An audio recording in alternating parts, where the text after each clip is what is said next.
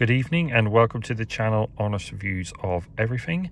My name is Danny and thank you very much for watching this evening's video. As we can tell from the clock, it is pretty late at night, 10 p.m. I've had to wait until the sun has completely gone in for this video, and it will be a drive along POV video, obviously in the dark. Thank you for all my subscribers who have been commenting over the past few weeks, and like I say, really appreciate it. Something I would like to pick up on a couple of videos ago when I did an exterior walk around on the lighting of my car outside. I foolishly during the video said that the projector came down from the door handles. I knew my mistake straight away. It does actually come down from the wing mirrors, so thank you for everybody who pointed that out. Like I say, got plenty of contributions and messages regarding that one, but nobody's perfect, we all make mistakes. So I really hope you enjoyed the video. Like I say, any questions you have, like I say, just comment away and I'll give you a little bit of a running commentary as we're going along. So sit back, enjoy, and thank you very much for watching.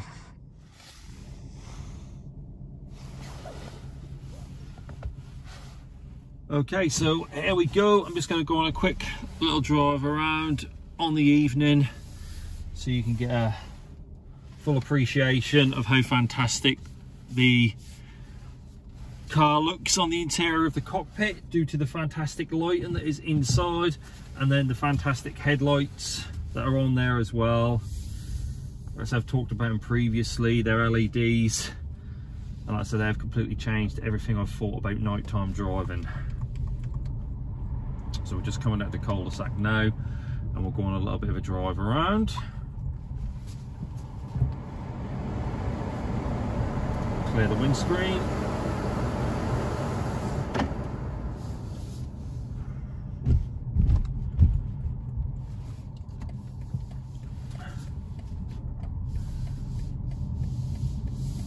And we're off. So I would like to take this opportunity to once again thank everybody for all their feedback on the channel. Every single morning I wake up and excitedly grab onto my telephone to have a little look to see what new comments and new interactions that I've had with you all. And yeah, the subscriber count just keeps going from strength to strength. I think I'm at around about 1,350 subscribers now, which is absolutely fantastic, and I really appreciate it. Yeah, it's crazy to think that in the past couple of weeks I've had nearly 300 new subscribers, and like I say, it's very much appreciated by myself, and the feedback that you guys give me makes a big difference to what sort of content I manage to put onto the channel on a week-to-week basis. Here in the UK, the weather has been absolutely diabolical for probably about 2 weeks now, so I've not had really the chance to create as much content as I'd have liked to have done. There's a few different videos that I've got in mind that I want to do with the car, but unfortunately, due to, like I say, the weather and it constantly pouring down with rain, I've not really had the chance to do what I want to do. But hopefully in the upcoming weeks I'll be able to get some more content on a more regular basis out to you all.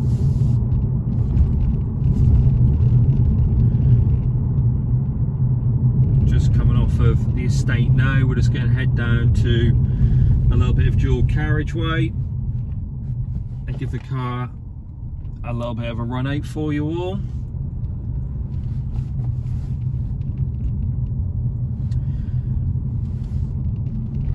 Still one of my favourite looks in this car is, let's say, the digital display, what we've got up there, the digital speedometer, especially on a night time, absolutely just glows up fantastically.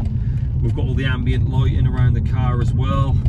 I've done previous videos on this that I'm sure you've all seen, or my previous subscribers have seen. If you're new to the channel, look that up, because that's a great video as well, talking about the ambient lighting features that comes with the car.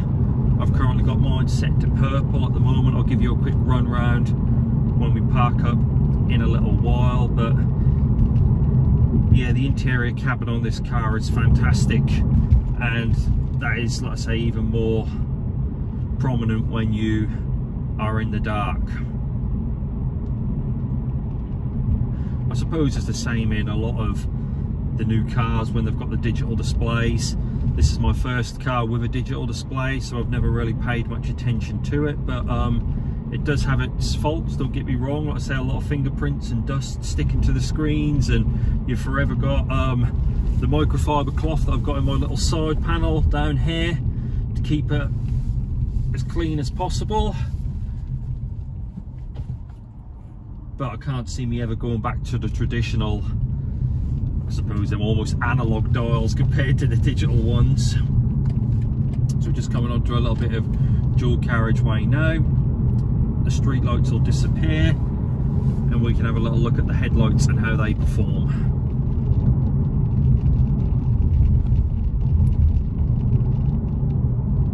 Excellent. We'll motor on up to 60 miles an hour. There's no one in front, so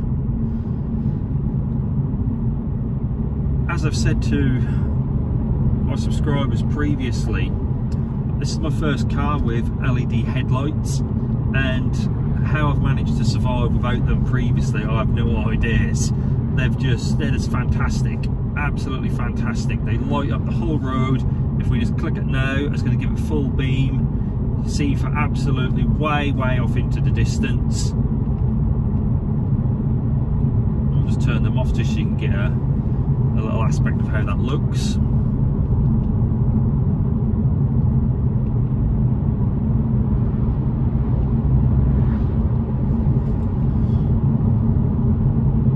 The car itself, I'm still really enjoying the drive. Not really drove it a whole lot, just of recent. My wife's been driving this particular car backwards and forwards to work. I'm back at work now in the UK as well, and where I tend to leave my car isn't the most secure of places, so I've been driving the old car, and my wife's been taking this one to her work. She can park it in a secure car parking site, and we don't have to worry about anybody bumping into her or the car being vandalised and anything along those sort of lines. So I perhaps only tend to get out on it when a lot of the time when I'm doing these videos, or if we have a day off as a family, then we tend to use this car. Just setting the limiter on my car, still one of my favourite features, so I don't have to worry about those pesky speeding tickets. It's a bit of a mouthful there. We'll put the lights back on full beam again, just so you can get a look at how they are performing in the dark. Also, one of the features you can get on this particular model, I've talked about it previously, is the auto high beam assist. What this does is it turns the auto high beam, or turns the high beam on automatically. There's a camera at the top there, and then that will sense the road ahead to see whether there's any traffic on the opposite side, and if there is, it will obviously deactivate the high beam, and if there isn't, it will then activate it itself.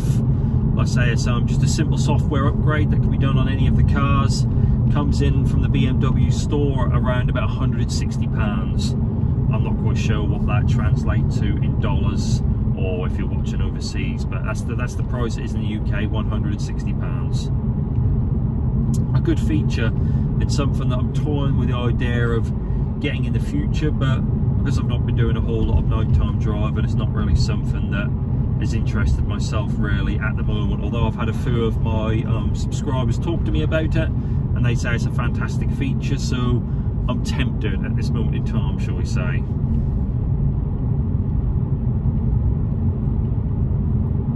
Back on with the high beam, and then back off again there. What we're going to do is we're going to go a little bit further. We're going to come up to some dual carriageway in a second. We're just going to turn the limiter off. Excellent, and we'll cruise on round, do a quick loop, and then come back the way we have just come.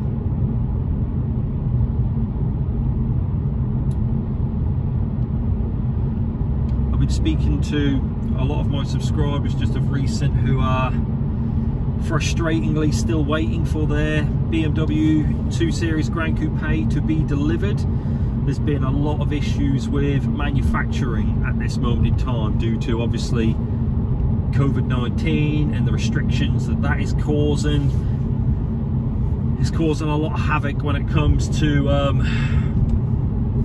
the manufacture, I'm assuming, of components and parts over in China or wherever they are manufactured, and it's having a knock-on effect right across Europe. I had a gentleman who had his car on order for 6 weeks, was told there was another 6 to wait, and then got a telephone call from his dealership to say unfortunately they physically can't fulfill the order. They've got no ideas when they're going to be able to fulfill it, and had to cancel. So hopefully this is not going to affect too many people, but it is happening out there.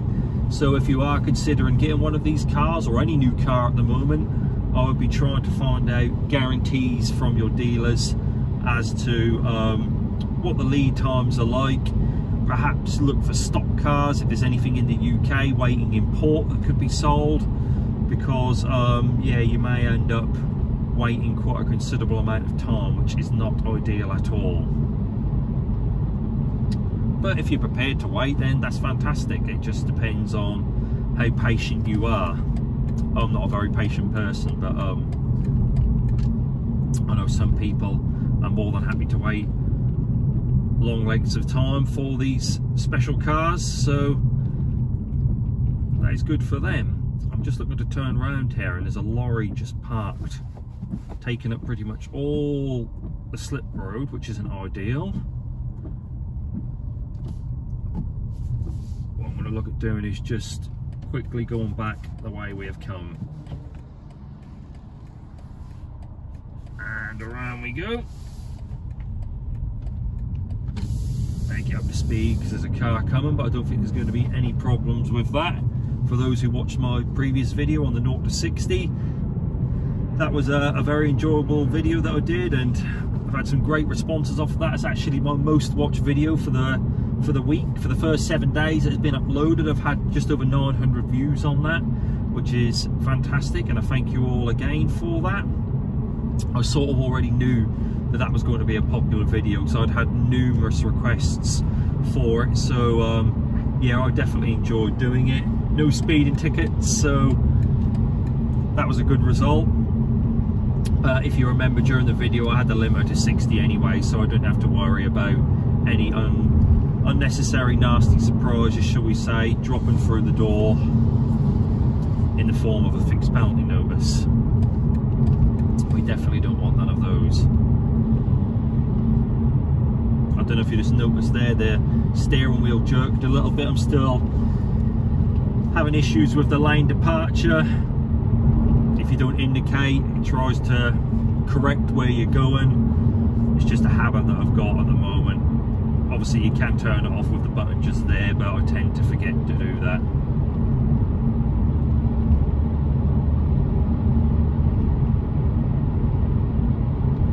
Just coming off the dual carriageway now. So a little bit about the channel and what I'm hoping to do going forward. I'm still getting backwards and forwards conversations with a couple of different garages now. I suppose it's just the whole, these garages, they are part of a much bigger company, so they have to check things with their marketing people to see whether or not the content I'm planning on filming is suitable for their brand. So it's just taking a lot longer than what I thought it ever would do. I'm sort of like at the stage, as I've mentioned previously, that I've got a few more videos that I can do with this particular car, and then I'm going to start running out of ideas as to where I can and can't go with it. I mean, the channel is honest reviews of everything, so we can also now start looking at reviewing different products and services. I'm more than happy to do that, but I know the majority of my audience has been built off of this one particular car, which is phenomenal, and like I say, I'm really appreciative of that. But I may have to sooner or later start looking into expanding what I'm doing with when it comes to my reviews, just to reach out to new subscribers, to try and keep my content relevant and new, and keep as much content uploading as I possibly can, because there's nothing more frustrating when one, I can't get outside to do the review on the car just simply because of the fact it's pouring rain here in the UK. Like I say, we're used to that, so it's just something that I have to put up with, but it's not ideal at all when you're trying to do outside photography and the wind's howling and the rain is lashing itself down. So yeah, I may have to start to broaden my horizons a little bit on what I actually review going forward, but I'm going to still keep doing as much as I can with this particular car because I know a lot of people have got a real interest in it. I'm trying to expand and get access to other cars within the BMW family just so I can demonstrate some different features that my car doesn't have that could be relevant to yourselves and can make all the difference. Like I said, I'm still getting a lot of people asking me questions and advice on whether or not this is a good car to purchase. Obviously, in my eyes, I think it's a fantastic car. It just depends on what you're going to want from a vehicle, really. My previous car, as I mentioned before, was a 4x4, and I have started to notice the kids are moaning a little bit in the back. That's not quite perhaps as spacious as what the 4x4 was. I mean, they're only little children anyway, 3 and 6, but it's just something that I've noticed. The windows aren't quite as big. They like to look at the windows in the previous car, but I still love it. So, and I'm the one paying for it. But no, if you're after like a small, sporty little car, then this car is ideal for that. Like I say, I've only got the 218i, which is this particular model here. It's only a 1.5 engine, but you get a hell of a lot of engine for that 1.5. Like I said, brake horse is around about, I always get this mixed up. Oh, look out, there's a deer running across the road. I don't know if you see that, just going across there. Yeah, I always get a little bit mixed up when it comes to the miles per hour and brake horsepower. They're very, very close. I think I'm going to guess top speed 138 and the brake horse, whoops, is 136 or 139. I'm sure you're going to correct me on it, but again, as I said, nobody's perfect. I need to change my limiter now because it was at 60. I'm now resetting it back to 40 on the steering wheel. It just becomes a little bit of a habit to keep setting it now. I'd feel very strange if I didn't.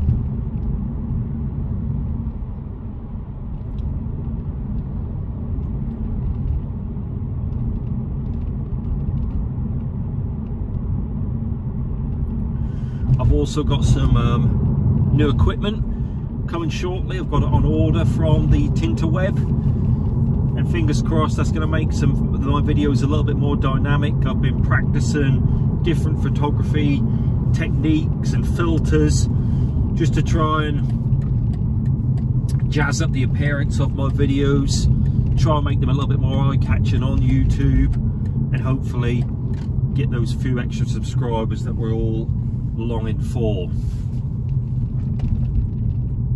Just coming back onto the estate now, only about a minute or two from home.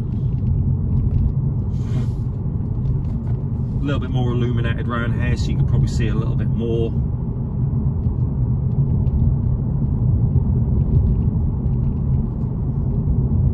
I wish I'd have brought a glass of water with me. I've got a right tickle on my throat the whole time I've done this video, so I apologise if I've been coughing and yakking away.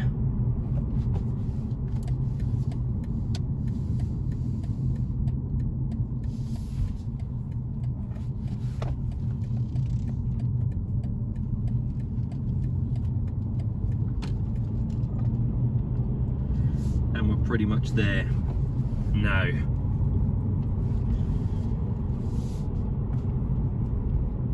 So before I take you on the last quick flash around the cabin, just to show you the ambient lighting and a couple of other features as well, I'd just like to say thank you once again for all the feedback that you've been giving me.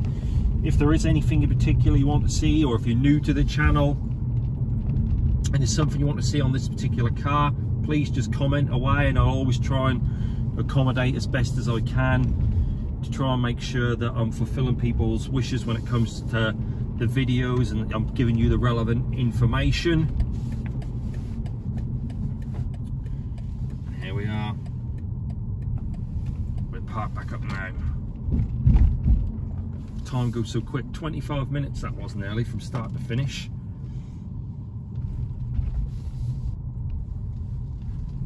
And around we go. Parking up.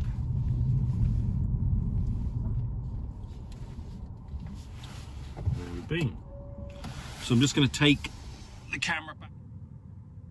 Okay, so I apologise there. The camera fell off, so a little bit of edit work to do for myself, but I'm parked back up again. And like I say, I'll just take you around the cabin just so you can see the ambient lighting, which is all down there. I've currently got it set to purple, but it's all on the door sills, all around the front, down in the cigarette lighter, it's all around there. And then when we scroll around again, just on the remainder of the doors, it goes through the back of the car as well. You can actually change the ambient lighting to numerous different colors. I think there's red, orange, green, blue, or the purple. I tend to leave mine on the purple all the time. It's the one that my girls like, so that's the way it stays. So yeah, back onto the digital display. Going into there. And then we've got some more on there. So yeah, just a quick video there. Like I say, I hope you've enjoyed it. Like I say, my name is Danny. Thank you very much for watching this evening. This is the channel, honest reviews of everything. Please like, subscribe, comment away, and I'll see you all again very soon. Take care of yourselves and stay safe out there. Bye-bye now.